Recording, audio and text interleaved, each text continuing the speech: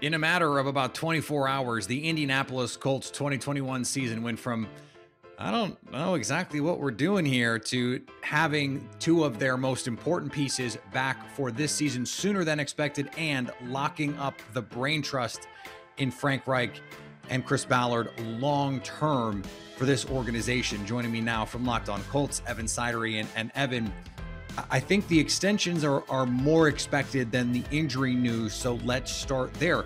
We went from, hey, this is going to be Jacob Eason's team indefinitely, to now Carson Wentz and Quenton Nelson could be back for week one. What does that change mean for this Colts team?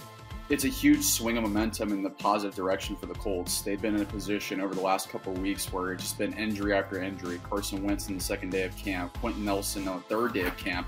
You saw that occur with his foot injury, the exact same one as Carson Wentz.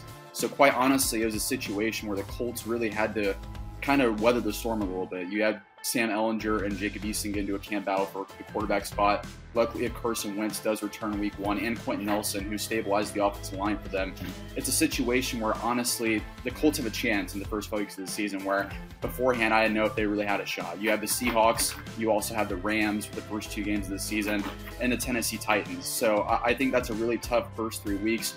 Yeah, on top of that, the Miami Dolphins and the Baltimore Ravens. Maybe the Colts can split those games now instead of being 1-4, potentially 0-5, when you have Wentz and Nelson back in the fold.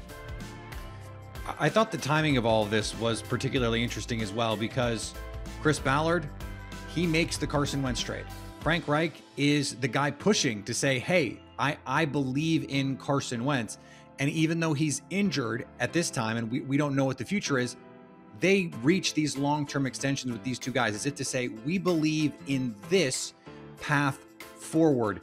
Am I reading too much into this? Because I feel like this is a vote of confidence to say, whatever happens, you are our guys, and we believe in this path for our football team.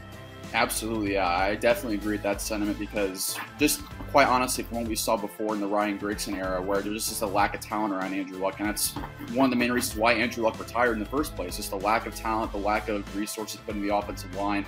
He was hit over 50 times almost every single season.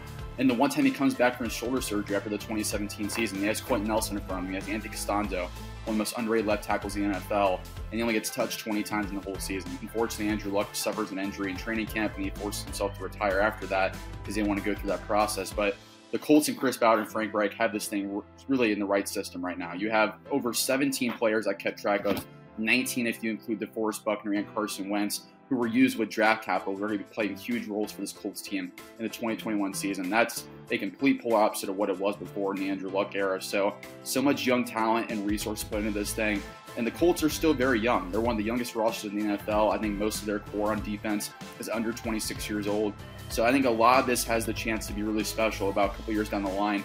Chris Ballard did mention that the window is just now opening for a Super Bowl run. So I think the Colts are thinking 2 to 3 years down the road than they are right now. So that's the thing with the Colts, where honestly, this feels like it's going to be a really good thing, and getting them under contract until 2026, that's a huge win for this organization.